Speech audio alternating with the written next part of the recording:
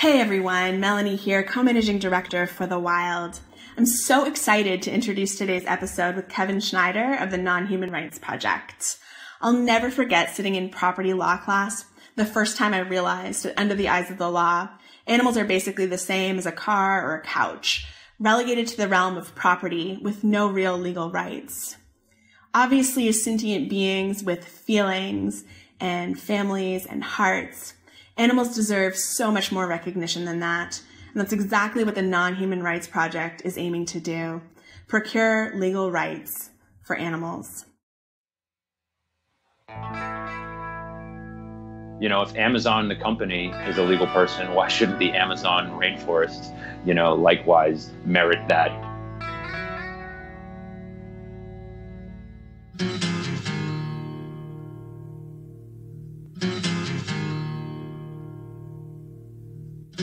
The silence is broken by somebody crying, trying to be heard, never a word. Always the attitude, sort out your own, always alone, wishing for something the world is denying. Out in the wilderness somebody's crying.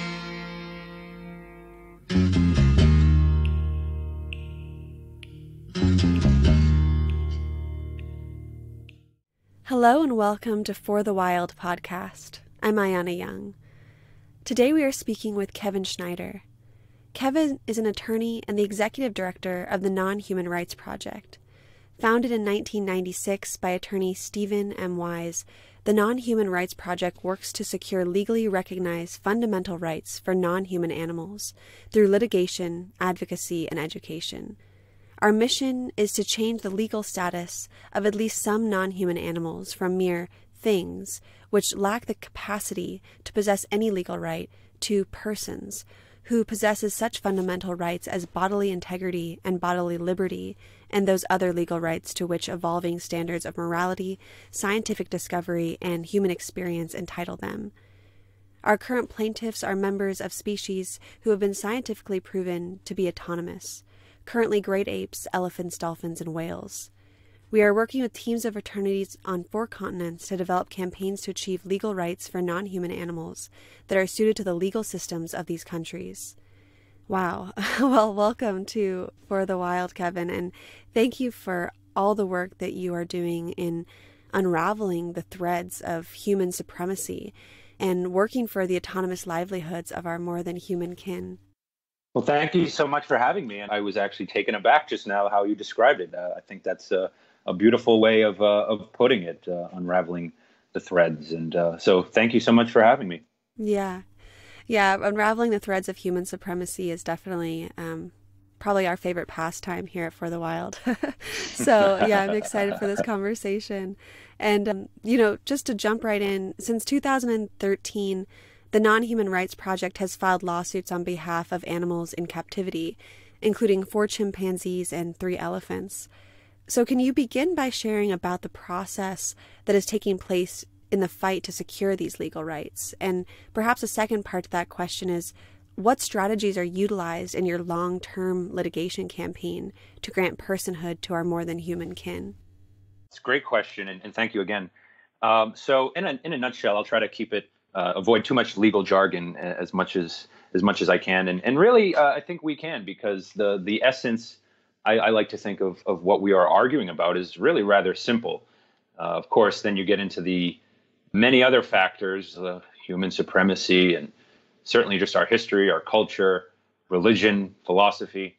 So there are many obstacles to it. But to go to the beginning and why we focus on this, and why we see the need for what you refer to as legal personhood. So just from the outset, I think it's important to point out for folks who maybe have never heard of this concept before or have not really spent a lot of time thinking about it. So a person in the law is not a biological concept. It really never has been. And that's why, for example, it's always made sense legally for corporations to be legal persons. But I should also say that corporations includes nonprofits, right? So nonprofits actually benefit from that as well. Of course, we know there are lots of issues relating to kind of corporate personhood and some abuses of that, but the fundamental is, I think, actually rather sound, that the legal imagination can essentially give legal weight to these entities that are out there in the world. And of course, for much of our history, sadly, that personhood being non-biological, right? It goes both ways, because it's only relatively recently that every human being in the world is a legal person. So if we go back 100, 200, 300 years, certainly slaves were categorically treated as things, and brutally so. But also women and children and indigenous peoples were all at one time treated as less than persons in one way or another, and often with quite brutal results, because indeed, when you are not a legal person, there's only one other category as we see it. And as we understand Western law, there's some quibbles about this. And I'm here actually right now in Finland with a bunch of other animal lawyers from all over the world, and had a very productive and good exchange of ideas. From our perspective, you can either be a person or you can be a thing. And being a thing is not a good place to be if you are a sensitive, sentient being. And to go further, as to why this is really quite important, is because in courts, we try to bring to the attention of the courts these injustices, right? That say our chimpanzee or elephant clients are confined and held as property, really, and used for all kinds of money-making endeavors, like any other kind of piece of property would be. And being things, they're invisible to our legal system. So we can go into court and seek to advocate on their behalf, but in a very real way, the judge is going to be blind to them because they are things. It would be equivalent, although a lot of people don't kind of like to admit the kind of full reality of it.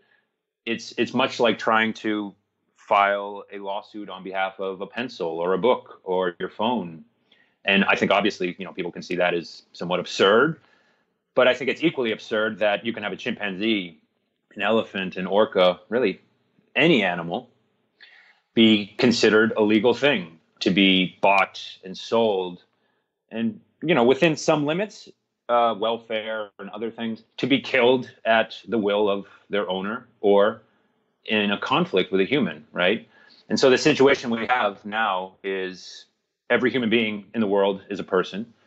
That doesn't mean that there aren't still widespread rights abuses of human beings. Of course, that's still a very big problem all over the world, but that fundamental first step has been taken. And once you have personhood, you can then begin going about the process of saying, well, what rights are appropriate for this person or this class of persons? I think the other important thing to recognize about personhood is that it doesn't convey, the whole suite of human rights. Again, using corporations as an example, they can sign contracts, they can sue, they can be sued, they can own property, sell property, do all these rather socially useful things, but they nonetheless can't vote or marry or drive. That should be pretty obvious, but it still stands for this important principle that simply being a legal person doesn't automatically entail all of these other rights. And I think that's important because the rights that we're seeking in our lawsuits for chimpanzees and now elephants and soon other species as well, which we can talk about, are what we consider very fundamental rights. Liberty, or as you put it there, autonomy. And we can talk a little bit more about autonomy and why it's so important to our cases. And so we're not looking at a broad array of rights. What we're saying is that we go to courts and we say, look, Your Honor, this chimpanzee is an autonomous being. He or she has an interest in her autonomy, and that's really her free will. Science has demonstrated beyond a doubt that we are not the only species who have an interest in our freedom. And I think for a long time, this was written off as anthropomorphizing or, somehow other doing bad science. But, thanks to folks like Jane Goodall, who's on the board of the Nonhuman Rights Project and has been for decades, we're now in a position where we can say, no, actually, to deny that much of what goes on inside the minds of these animals is very much similar to us. To deny that is actually committing, the great scientific sin at this point, because to do that, you have to do a lot of mental gymnastics. And I think a great example is someone looks at elephants who will grieve, right? So in the wild, when a member of their pack, their family dies, their herd, they will routinely, and this has been observed, come back year after year after year to the bones of their dead relatives and go to them in these solemn, gatherings and pick up the bones, and have even been observed what we would call crying. Maybe a scientist would quibble with the description of all that, but to be able to look at that and say that they are not grieving in a way that is fundamentally the same as the way we do, I think requires just, an active degree of blindness, really, to the world. And so we amass all of this stuff, right? We are putting all of this in from the legal arguments, the scientific arguments, not so much the moral arguments, but they're there. I mean, the courtrooms morality is obvious. Sometimes is very much absent, but, it is certainly a part of our arguments as well. And to go back to this idea of autonomy, it is a very valuable thing. And I think it's something that people can identify with very viscerally.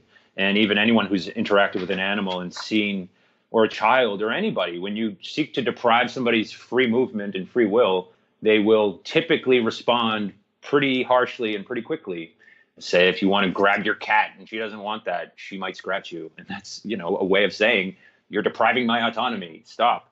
She wouldn't put it in those terms, but that's essentially what's happening. And so, of course, autonomy is this fairly graspable, pretty obvious thing. But the reason we argue about it is not because of those reasons, but rather because the legal system for hundreds of years has held up autonomy as such a bedrock, fundamental legal interest that we, as lawyers, being, I hope, good lawyers, we then take what the courts say the law is and apply it to our case. And so we're not going in and saying, Judge, please, we beg you, be nice to the animals. Of course, it's kind of what is in my heart in a certain sense. But as a lawyer, what we're doing is far more powerful than that, really, because we are taking the arguments that they and the things that they claim to value and believe in, and essentially using them against the system itself. Because if we claim that we do value autonomy as much as we do, and now that it is beyond doubt that there are other autonomous beings in the world who have their own cultures and their own interests and their own families, their own histories, to simply throw that out and say that it doesn't merit any serious legal consideration and indeed personhood, that is to really, what you might say, throw the baby out with the bathwater, because it would be to reject the fundamental underpinnings of our liberal Western democracies. And so much of that starts with autonomy. And autonomy is even more is relevant in another way, because autonomy is at the heart of what's called habeas corpus. So without getting into too much of the jargon, habeas corpus is an ancient legal vehicle, we call it, which is, just a way to get into court and make an argument, because you need that. You can't just, show up to court and say, hey, judge, I want to chat with you. You need to have either a statute or some kind of rule that gives you a way into court. And so habeas corpus, what that means is that it's Latin for produce the body. It's been around since probably the 13th century or around then.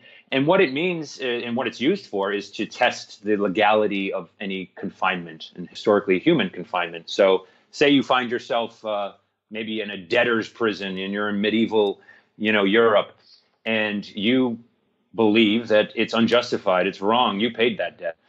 Well, you can have somebody, or you can have a petition filed or have it filed on your behalf, a habeas petition, and that goes to a judge, and a judge will review it, because that's a very serious thing. And indeed, it is the bedrock, the oldest, the kind of foundation of the Western liberal order, liberal in the sense of the kind of classical sense, not the kind of modern political sense.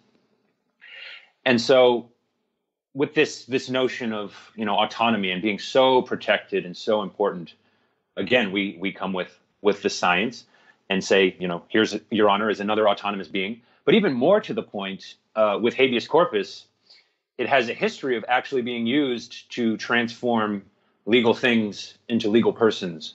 And so in the 1780s, there was a famous case in England, the Somerset case.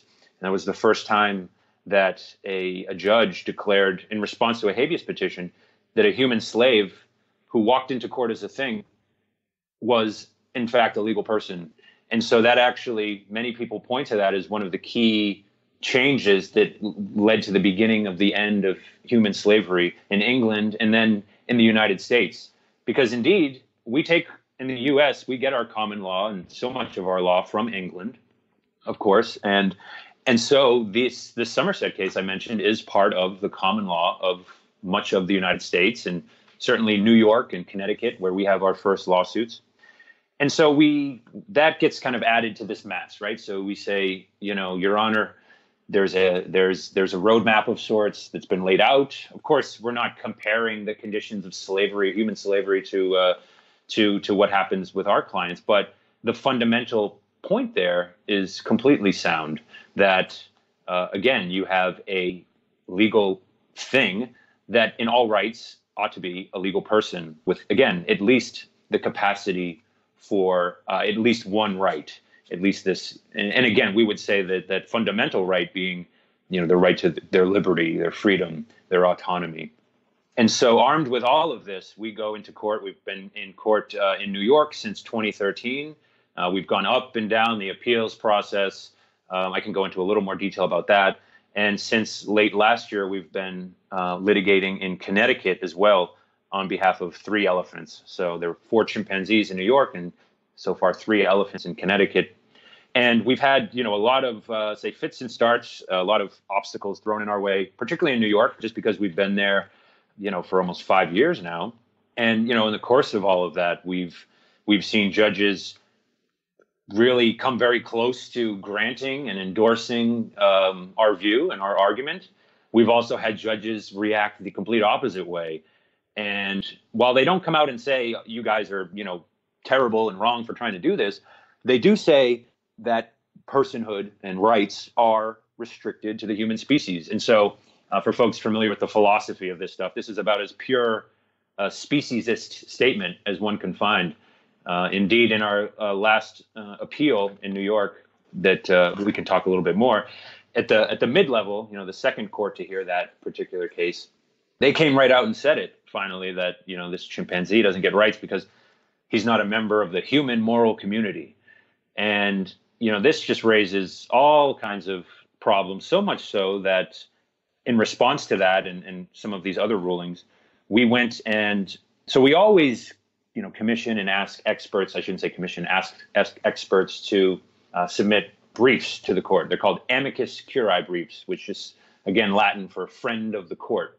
And so they're not a party to the case, but they can still add their thoughts, any kind of research, evidence, any basically things that the parties might otherwise not be prepared to introduce, but are nonetheless important. So among those briefs that we had filed in our New York chimpanzee rights cases was a brief by 17 philosophers all throughout the US and Canada. And for one, from the outset, I think we were just extremely happy and thrilled that we got all of these very smart people to agree to one thing, 17 philosophers with quite diverse views, all interested in animal ethics. But nonetheless, they still made a very resounding argument in favor of personhood for chimpanzees. And, went through all these, very weighty philosophical reasons why it's irrational and wrong to restrict legal personhood and rights to human beings, or somehow make the capacity for personhood be contingent on your species. It's the sort of thing that sounds like, I think, to an uneducated ear, it might make some sense. So they can't take on duties, they can't vote, they can't be held accountable for their actions. Therefore, why would we give them rights? But if you really think through the ramifications, that's a really dangerous idea, not least because we have many humans among us who don't fit the category, fit the description of being autonomous. Children, anyone with a mental disability or certain mental disabilities, or someone with Alzheimer's disease. These are not people who are autonomous in the sense that they can really navigate the world and survive the world on their own. And nonetheless, we don't say they're not persons. Of course, they still are entitled to dignity and, their rights as persons. And so We have, hit a few walls on the way, but that's to be completely expected. We are trying to change a status quo that has existed in the world for at least 2,000 years. The idea of splitting the world up into things and persons and having animals categorically be things goes back to Roman times. And we've been really living with that and the ramifications of it ever since. And so it's not surprising to us at all that the courts haven't just kind of rolled over and given us what we wanted. But we have seen really now we're actually in just the last 6 months, we are starting to see some real cracks in the facade such that we are now having, for example, back in May, one of the the highest court in New York is called the Court of Appeals. And one of the judges on that court, who is one of the most powerful judges in the state of New York, which is itself an influential state and powerful state, an important state, he came out and said that he came very close to granting us, endorsing and agreeing with our arguments because of some procedural matters that are sort of a little less interesting. We haven't actually broken through yet, but it's very clear that we're getting to the point where, we've painted the legal system into a corner, and that's by design, right? It goes back to using their arguments in a certain way against them and advancing our arguments. And I think we're starting to, I know we are finally starting to see the outcomes of that.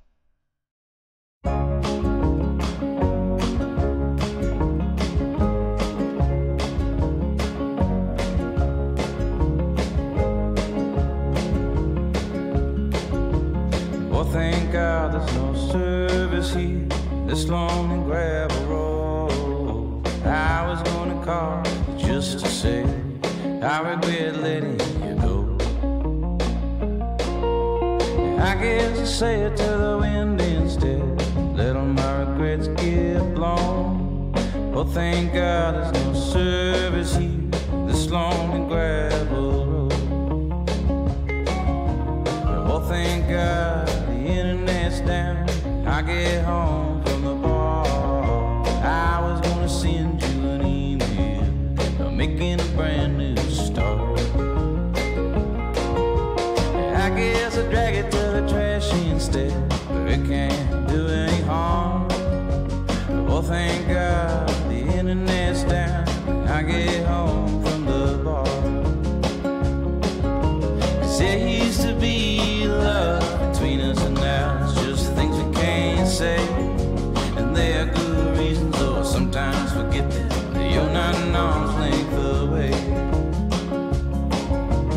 Oh, thank God it's Sunday, the post office is closed. I was gonna send you a letter inviting you to come home.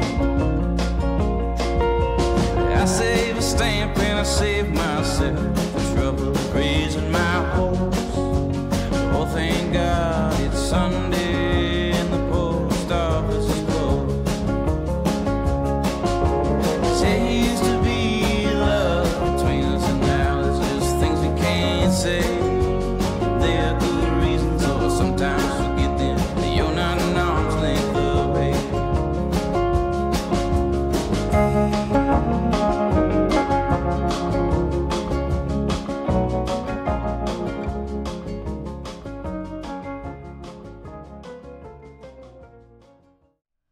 Oh my goodness, that was such an incredible introduction, and I was following so many of the threads and the stories and imagining you in court, or, the people you work with talking to these judges, and it's fascinating. It's also a bit depressing that this is the way our system is set up, and I understand what you're saying about the legal power of being able to have these discussions in court, because in so many ways, the courtroom has a lot of power in our country, in the world. I mean, there's all these different strategies of how we want to change the system, and this being a very powerful one. But one thing that you had brought up at the very beginning of your last response was the corporations as personhood, and not that this has much to do with the Nonhuman Rights Project. I just want to briefly touch on that because I feel like I really understand what you're talking about with animals having rights, that they are not things. And it really just shows the disconnection we have to the earth and living beings, to think of them as things without rights, without autonomy, without sentience. It's actually kind of insane to think that they don't, or that we're somehow supreme because we actually need the earth to survive. They don't need us. So it's just really interesting to think on that, but not to go into that wormhole because I could really go there. But yeah, I just want to touch on the corporations thing. Like, yeah. And again, so I guess to rewind a little bit, there's an important distinction because when people hear about this, it's often in the context of, say, a recent Supreme Court case, Citizens United or Hobby Lobby. There have been some others that really have had negative outcomes, right? But what's going on there is actually is certainly problematic, but is a little bit different than what we're talking about, because when we talk about legal personhood, we're talking about the common law. And the common law is the law that judges make. And it's actually a pretty unique thing in the world. It's only really English or English-speaking countries that maintain this tradition.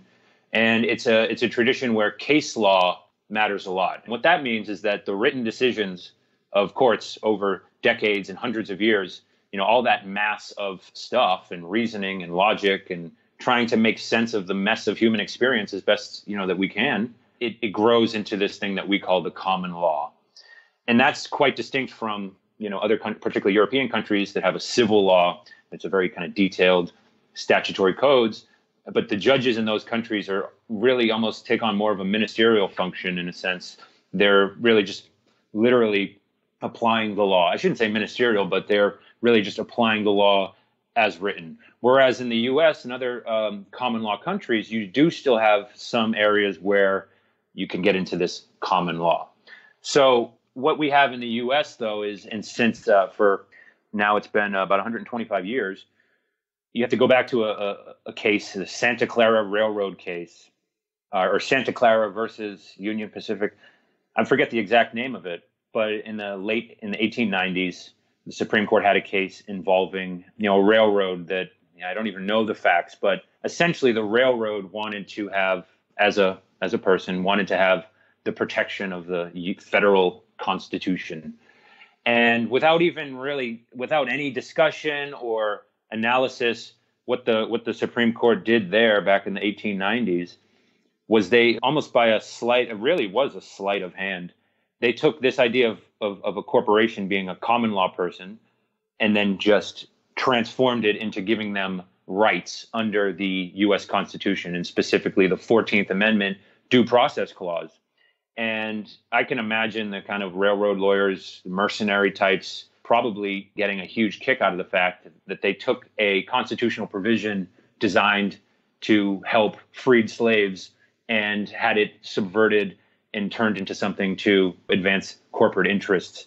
It's a huge, and it's had obviously a very, in a lot of ways, destructive legacy. And I think it's actually something that really does urgently need to be addressed.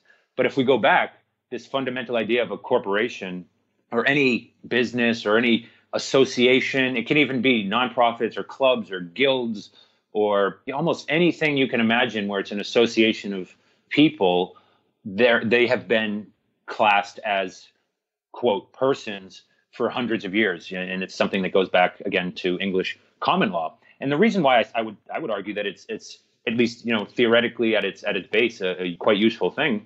If you think about, say you want to start a business or you want to, kind of do anything, you would set it up.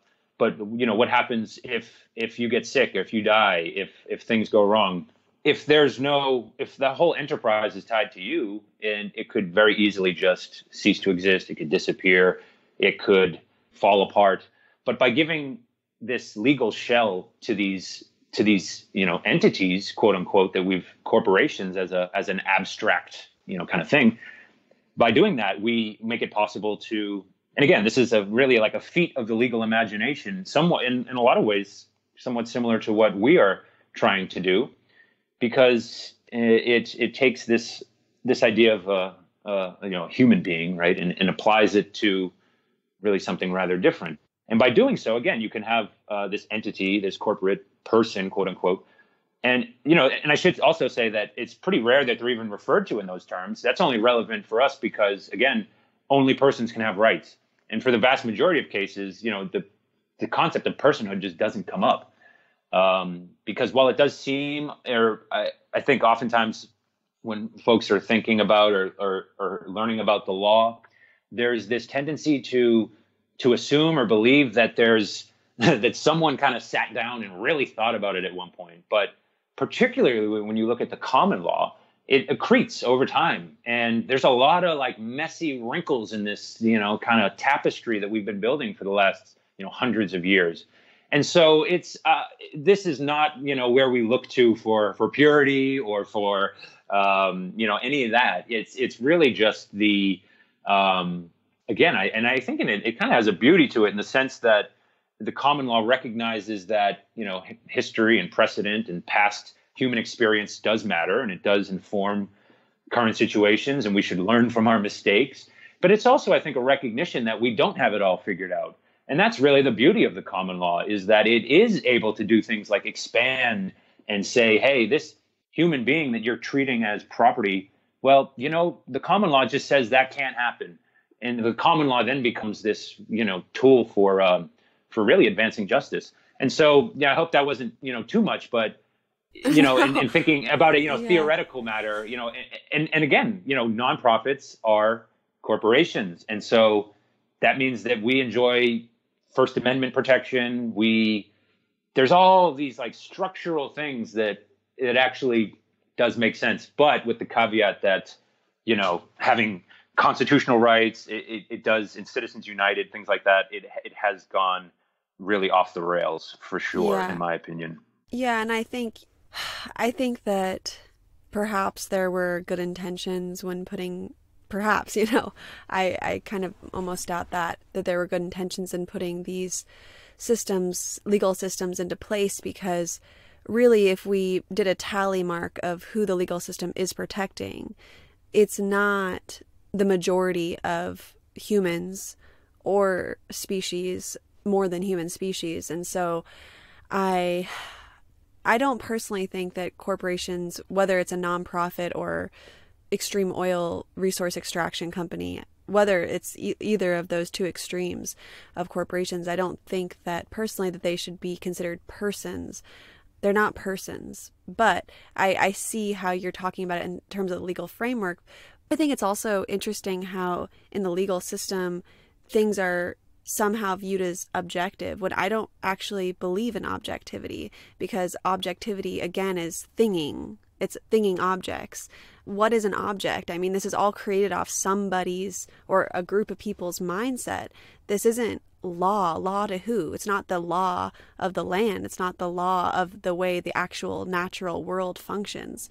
So, it really gets me fired up in this way of just being frustrated, but also being extremely intellectually interested in understanding these systems, because if I was kind of standing back as some type of anthropologist looking into our legal system, I could be interested. When I look at it as a human living being who really cares about what's happening to the earth, it's so frustrating. And I've seen case after case after case that's just been, just really, really ridiculous outcomes, that somehow our legal system protects these outcomes. Because like I said, when you really tally up who is the legal system protecting, it's usually not the indigenous people. It's usually not the people of color. It's usually not the people who have been most oppressed. It's not the animals. It's not the land. It's not the rivers. It's not the mountains. It's not climate change. It's none of those things. So that's just where I'm coming from. But I have so many thoughts and questions to ask you that I want to, like I said, to pull myself out of that wormhole. I would just say, though, just briefly, if I could, that when you talk about intentions, I think I don't even look to that, because, again, to me, it's a blooming, buzzing confusion. I think so often we think we know more than we do. And that's, of course, a real problem. But I also think that, like you said, the law is very often used as a tool to oppress. And personhood, again, is a perfect, or has been an example of that. So while it's very ironic now for us to see in some of our cases, judges hold up this notion of personhood as if it's like a kumbaya, we're all in the human moral community, when a cursory review of the history of personhood shows that for the vast majority of the time, it was you're either in the club, which was largely you're a white man and a landowning white man, or you're not in the club, which is everyone else. And in that way, I think the law at its kind of worst can simply be a reflection of existing power imbalances and unfairness. But I think in the face of that, and, certainly being a little bit cynical and weary of it for sure, but also recognizing that there are tools that we can kind of hack into and use to advance the cause of justice, as messy and kind of imperfect as that might always be. But I would also say we're starting to see the concept of legal personhood be applied to parts of the environment all over the world. Rivers, mountains. The Colombian Supreme Court a few months ago declared that the Amazon rainforest is a legal person, a legal entity under Colombian law. What this means for the future remains to be seen, but it is absolutely being done for the purpose of protecting and preserving that ecosystem. And so I think that, and I think of it in a, if Amazon, the company, is a legal person, why shouldn't the Amazon rainforest, likewise merit that? If we even think about from a selfish point of view, how much we get from an ecosystem like that. And I think that's also part of what's happening too, as we understand more how, just how vital these things are to us. What we used to call a swamp is now a valuable wetland, right? Because we learned that it provides a whole lot of benefits to us and helps us, stay alive and prevents flooding and gives us water. And so while I always, try to, particularly in our cases, right, like always through the lens of the interest of the animal, the non-human animal, we can't, I think, ignore the fact that there's also an argument to be made that this advances our human interests as well. It's going to certainly crimp the wallets of some people who now make a lot of money off of doing bad things to animals. But in the long term, for all of humanity, I do believe that it's a very important and positive thing. So we can talk more about, and that's the other thing I should say, is that we are not here to say personhood is great. Like, we inherited this system, right? Yes. It's there. So we have to work with it as lawyers. Absolutely. We can't, say, and I do get that, but I also, so we kind of try to do both things. And we're the most conservative radicals, or the most radical conservatives in the world, I think. Well, I think that using this legal framework as a tool is absolutely necessary at this time. I have been following up with what's been happening in New Zealand with the rights of the river. I think it was Tio Rawera and then the Waganui River, right? And then, Sariaku people in Ecuador are proposing a new international category for the permanent protection of native land through giving living entities personhood. So I'm very pro using the legal system as a tool in this framework. And I also just, it's frustrating to look in and see that our legal system doesn't actually protect life itself, because if it did, we'd live in a very different world. I mean, I think about mining and just the disasters that have come from mining and the challenges of getting these persons, these corporations, to actually clean up the mines that are killing the last intact salmon runs. I think it's actually insane what we're doing. And the fact that the court doesn't uphold morality, I think there is a major issue there. And I know we could argue morality and what is moral and what isn't, and what framework and what religion are we following morality from. But I think that there's a morality in terms of protecting life, whether or not you follow some type of religious framework. And to take morality out of the system, although it could be challenging to have some type of moral constitution, I think it just keeps us in this human exceptionalist mindset, and this mindset that we as humans can do whatever we want to anything.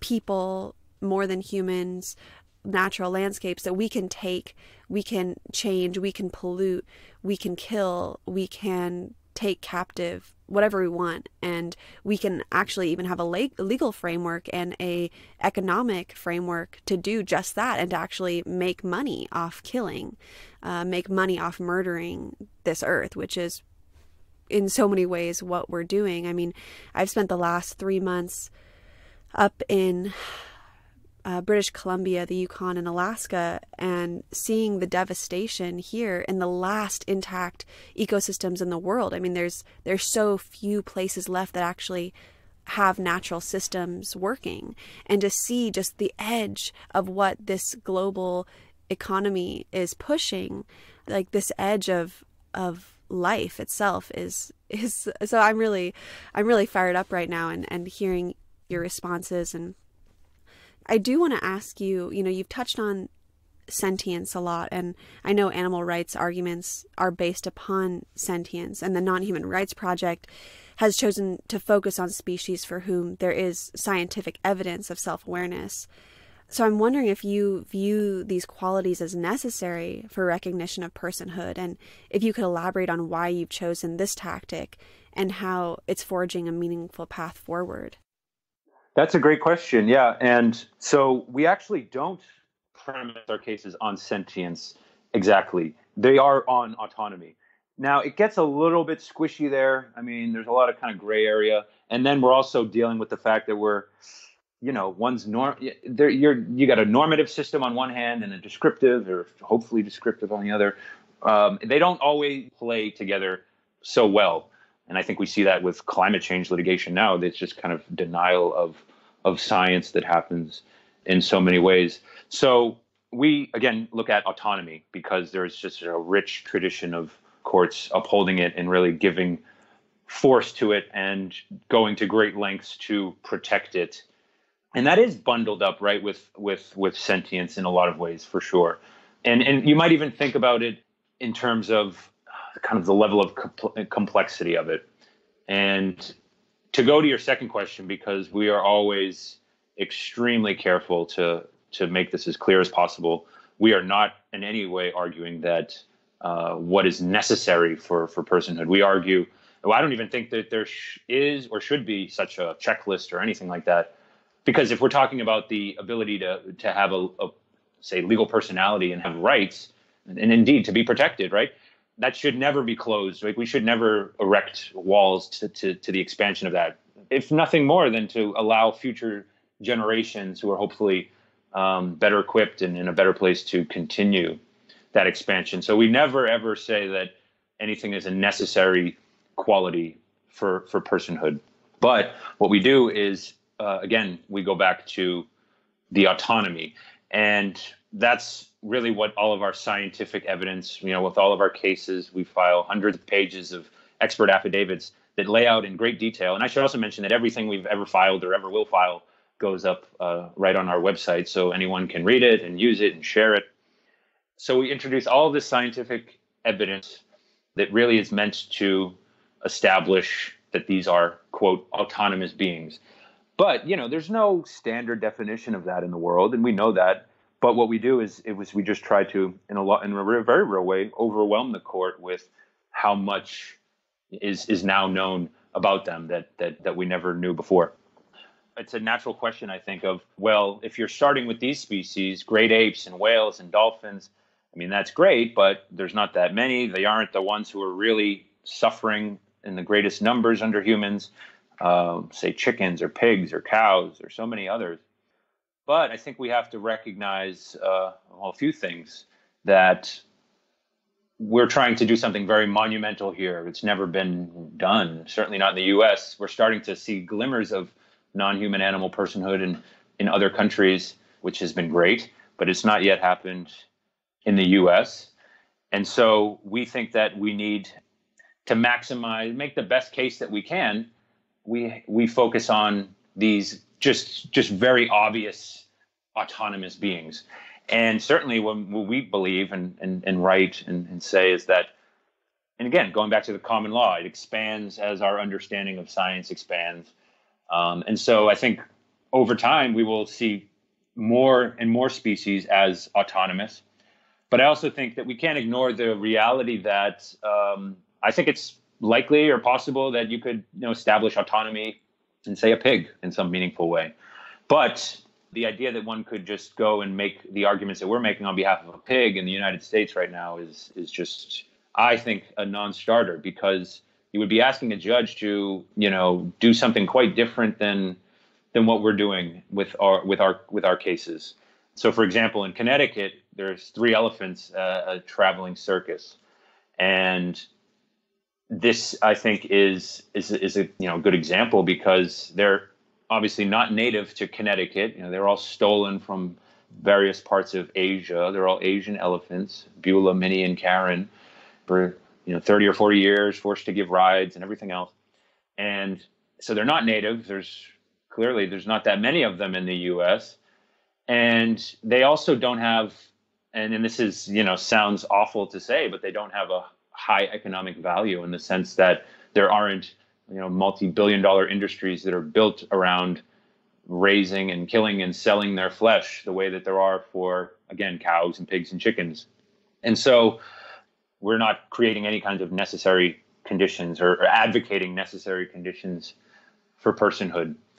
But at the same time, we're being somewhat narrow. And I think that it's a strategic and important thing. And also because when we go into court, again, as lawyers, we put on different hats. And if we're seen to be, frankly, too ideological, in the sense that we're trying to almost lever too much change, or kind of force the judge to make more change than he is comfortable making, then that would just be almost an obstacle that we would have a lot of trouble ever getting around. And when we look at the situation now, because you're dealing with a human being, right? The judge. We have this idea that I think we grow up in the system, and it is kind of, frankly, a little absurd sometimes how powerful our judges can be. Or you look at the Supreme Court and a lifetime appointment, and I think we really need to rethink that and go back to how we do those appointments. But the issue, I think that, and I raised this to bring out something that we've seen from a number of judges, they're uncomfortable. They don't want to go too far ahead. And I think some of them have a fear, and it's not a baseless fear, right? That if a chimpanzee, an elephant, becomes a legal person for the first time ever, and we can suddenly have animals who can have legal rights, what might that do to society, right? I think the people who are afraid or opposed to us would say, give you a doomsday scenario in their mind, right? That everyone's going to be compulsory veganism and, XYZ. And I just, obviously I think that's pretty reactionary and quite absurd, but I do think it's fair to say that we don't know what it looks like. We've never had that world. That shouldn't stop us from taking the first bold steps into that world. And indeed, happily, we've had judges who have, had the courage and I would say the clarity of thought to say, no, this case is about this chimpanzee or this elephant, and it may indeed have impacts for other animals, but that's the way it should be, right? If it's a good decision and if it can carry further, then that's the way the law, the common law in particular, is supposed to work. And so we've seen both sides of that argument. It's called the slippery slope. The idea that if you let this happen, a chimpanzee, an elephant, tomorrow it's going to be a cow, a pig, a chicken. And so, we have to also keep in mind at all times that we're working on a lot of different fronts at once. We have this very kind of artificial forum of the courts, right, where we have to make very specific types of arguments and think and argue in certain ways. But then we also have to think about, well, how do we present this, like what I'm doing right now? How do we present this, the bigger picture, to the world, so that folks can understand it? And even more, how do we, and a process that we're, very much involved with now, how do we get these various segments of society, everything from, business to government to religious groups, faith leaders, how do we get folks to begin to, digest all this and incorporate it? And, for me, that's where the real beauty of being able to file and argue lawsuits like this is, because it's sort of like a cauldron, right? The legal system is a very intense, in its real kind of good form. It's this rigorous analytical process. And what comes out on the other side is this sort of hardened, kind of baked, sturdy, one would hope, item of law. And so we're now at a place which is really exciting for us with this decision that we got in May from the High Court in New York, where we no longer have to be the ones, kind of making the arguments. Indeed, if you go on our website and read this opinion, which I encourage everyone to do, it's only about 6-7 pages.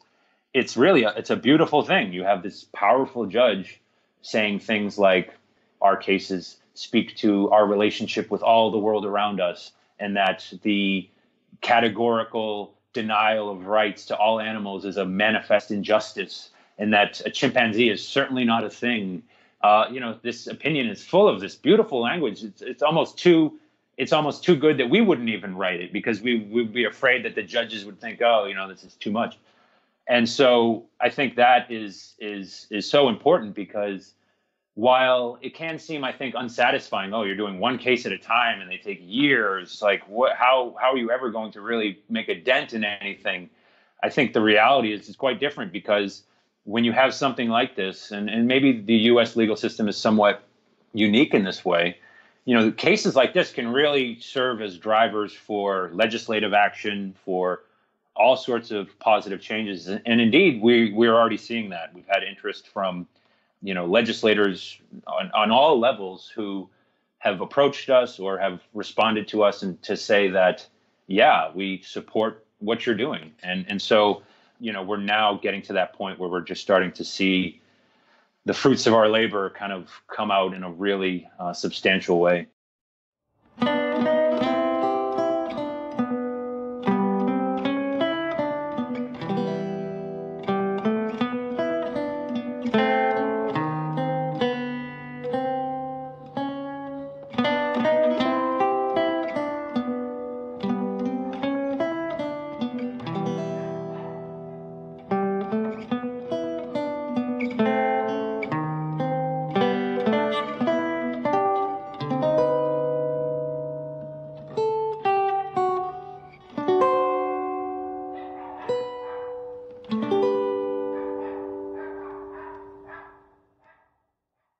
Wow, Kevin, this has been such an incredible conversation, and I feel like I could speak with you for many, many hours.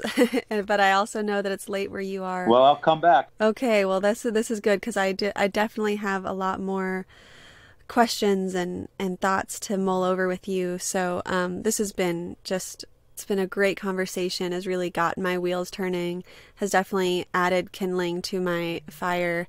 I feel very fired up. So it's good, because for me it's in the morning. So it's like I don't even need a cup of coffee. I just need to talk about legal issues, and there I go. So thank you so much. And well, that's happy to do that. Anytime we can do that, we're happy. And so, nonhumanrights.org. We're on Facebook, but our Instagram is way more fun. My personal opinion, just because Facebook is Facebook. And so we're on Twitter, we're everywhere. We also have a documentary film about us. I should mention, interesting, it came out on HBO 2 years ago. It's called Unlocking the Cage. It's been on the BBC and French national television. And it was done by two of the most kind of decorated and prominent documentary filmmakers, certainly in the U.S., and it was just nominated for a News and Documentary Emmy for Best Social Justice Documentary. So wow. We'll actually be at the News and Documentary Emmy Awards in New York in a couple weeks. And that's just one more signal to us that the world is starting to, see this as what we have always seen it as, a serious social justice issue, and really following in the heels of previous ones. And so for anyone who wants to learn about our work and any of our filings and everything that we do, we have I'm proud of our website and how much we put on there. And of course, if anyone, we always, are looking for financial support, and perhaps more interestingly, folks to volunteer and just remain in our network, so that as we go forward, we may very well be trying to pass a rights bill in your city or your state. So having folks in our network that we can, reach out to and hopefully give tangible opportunities to really assist us and making all of this happen. Well, thank you for letting us know that, and I definitely support what you're doing, and I'm sure all the people who are listening in will too. So thank you again. Thank you.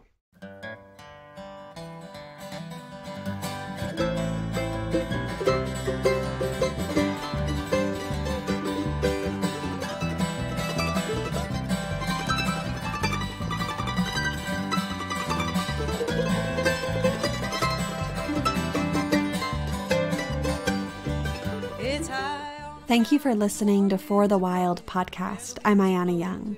The music you heard today was by Isaac, Opats, and Sana Ra. Our theme music is Silence Returns by Bo and Like a River from Kate Wolf. I'd like to thank our incredible podcast team, our producer and editor, Andrew Storrs, our research collaborator, Francesca Glassbell, our media director, Molly Lebov, and our music coordinator, Carter Lou McElroy. If you haven't rated us on iTunes, please do so, as it helps spread these messages further and further. And sign up for our newsletter on our website at forthewild.world.